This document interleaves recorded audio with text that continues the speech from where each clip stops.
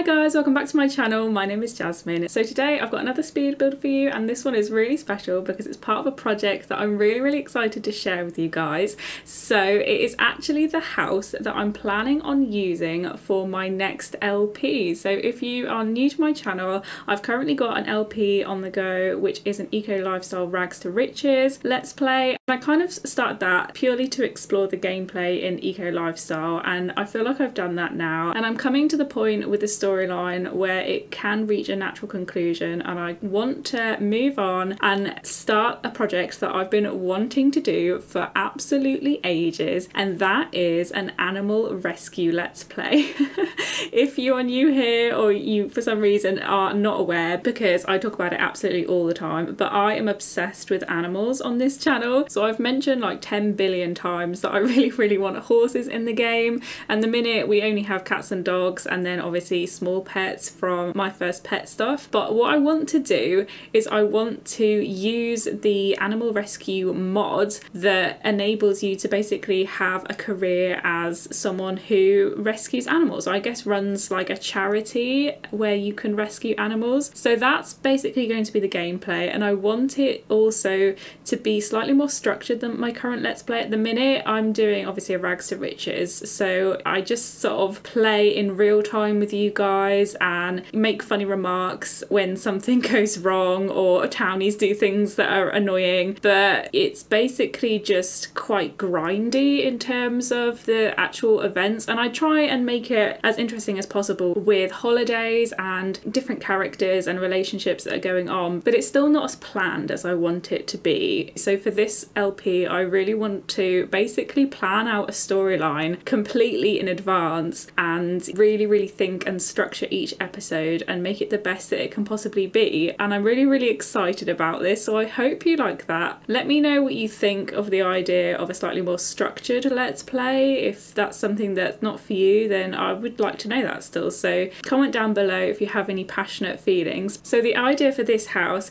is basically that it is a small cottage, and it's going to be the home of my main character, who is going to be the person in the animal rescue career, and so it's got loads of places for animals to be, but I also wanted it to be like a starter home. It's not a starter home because it's probably way more expensive than 20,000 simoleons, but I'm thinking that she'll eventually get more money and get more success in her career and maybe move into a massive farmhouse type thing when she is more successful. So this is her starter cottage.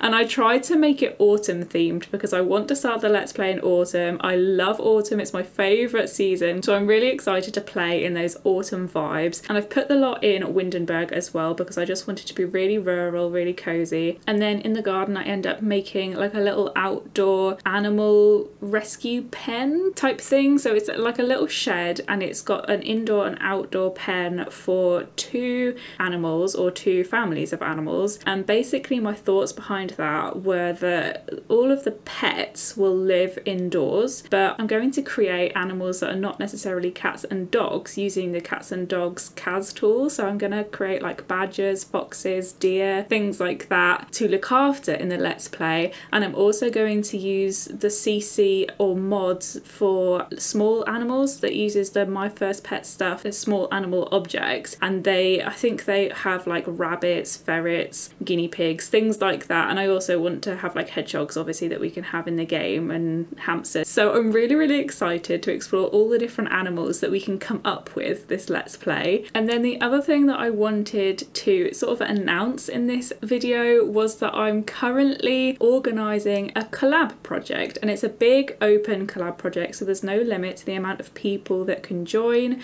But if you're interested, it is relating to animals, so if you're watching this video you might be interested in that. And it's called Brindleton Bay in Autumn, and the deadline is the 24th of November. So the premise is that everyone chooses a lot in Brindleton Bay. Well, if you don't have cats and dogs, it doesn't have to be in Brindleton Bay, but it's got to be in autumn. And again, you don't have to have seasons for it to be in autumn, but you can just somehow hint at that being a theme.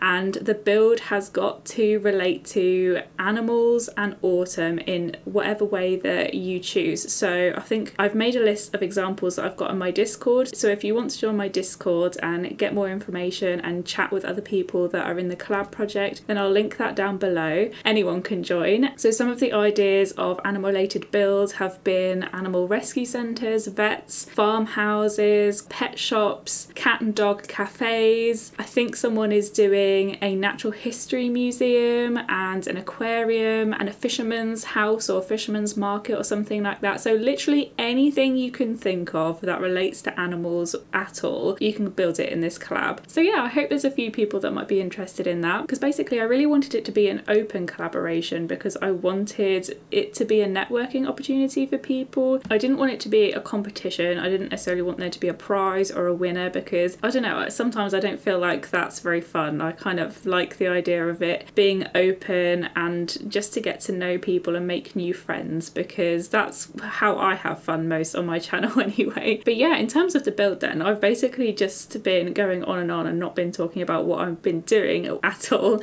But you notice that I go back and forth an awful lot with all of the details, and that's basically because I knew that I was going to be living and playing in this house. So I was trying to make it look perfect and also be spaced out perfectly as well. I changed the floors a load, I changed the walls a load. I end up making the walls in the bathroom green, and I changed the colour of that table by the sink as well. But you can see that in the screenshots. I don't think I actually do that in the speed build. Basically because at the end of finishing the bulk of the build, I basically went back and changed a few details, but I was literally just going back and forth, constantly changing my mind on a couple of things. So I didn't bother recording it because I didn't think you guys would want to watch that anyway, because it was quite messy. But yeah, so I really like the bathroom, how it turned out with the stained glass windows, and in the bedroom as well. At first I tried to make it so that the bedroom was actually upstairs in like an attic type area, but I was really struggling to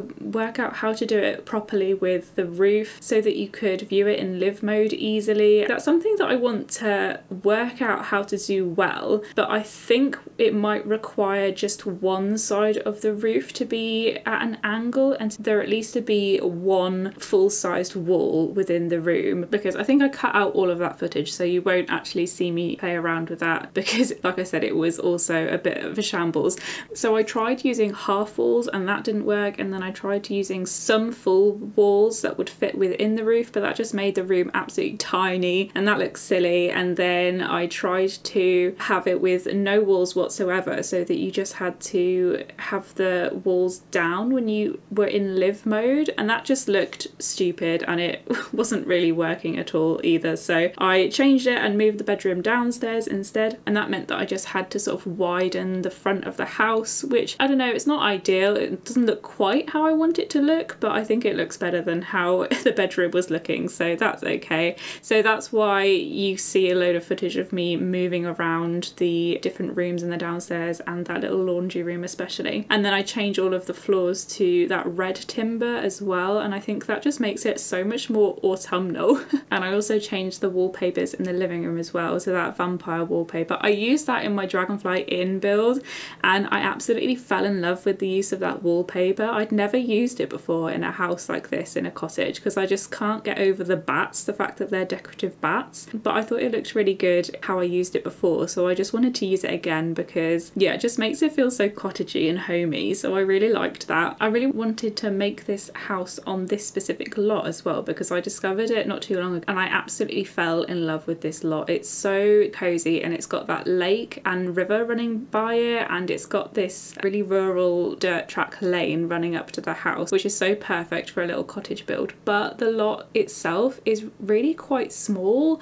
and I just wish it was just that bit bigger so that we could have some garden space and have this sized house as well, because it is a small house. You know, it's a bungalow and it's only a 1-bedroom house as well. So yeah, I do quite a lot of landscaping, which I guess takes up a lot of room. Just trees sort of cover a load of the garden and make it not really usable, and I've got that shed for the animals as well. That does take up some space, but yeah, I really wanted to have like a load of the dog training objects in the front garden, which we barely barely have room for. So I don't know how I'm gonna do that. I might edit it slightly by the time that I end up playing it with the LP, but the minute I just put it in with the front fenced area by the animal shed.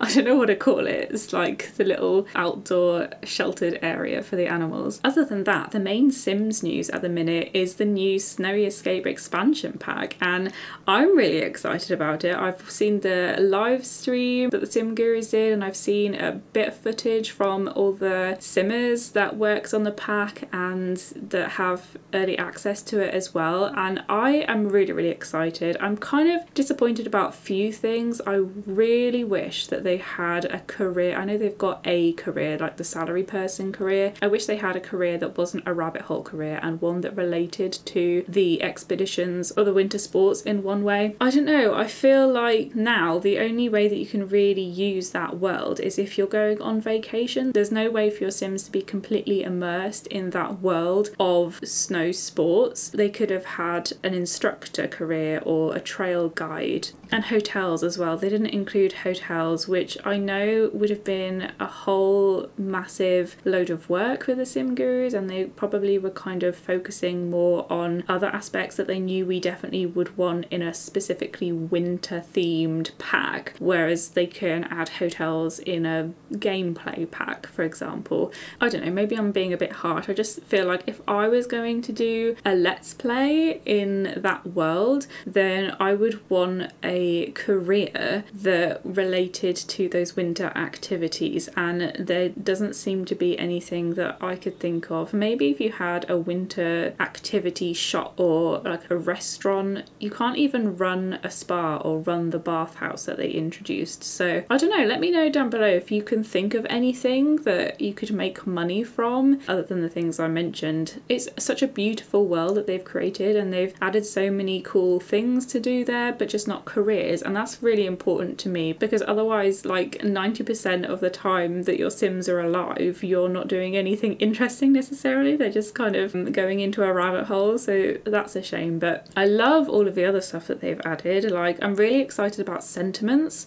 I'm not so excited about lifestyles. I feel like some of them overlap a lot with the traits, and we should really get some new traits. For example, we already have the love the outdoors trait that sort of translates into the outdoorsy lifestyle, and also you can't choose these lifestyles, whereas I would like to assign them to my Sims and for them to dictate how my Sims act based on what I choose for them, rather than my Sims being forced into a box based on what happens in gameplay, possibly accidentally. So yeah, that's just a minor issue that I'm kind of concerned about, but the cheats are easy to remove them, so that's good, I suppose. But yeah, let me know down below what you think of my idea for my Let's Play, whether or not you're interested in my collab project, and what you think of Snowy Escape as well, because I'm really excited about it and I would love to chat to you guys about what you think. So we're coming up to the end of the video now, so thank you so much for watching. If you liked it, please like, comment and subscribe. I'll see you next time. Bye guys!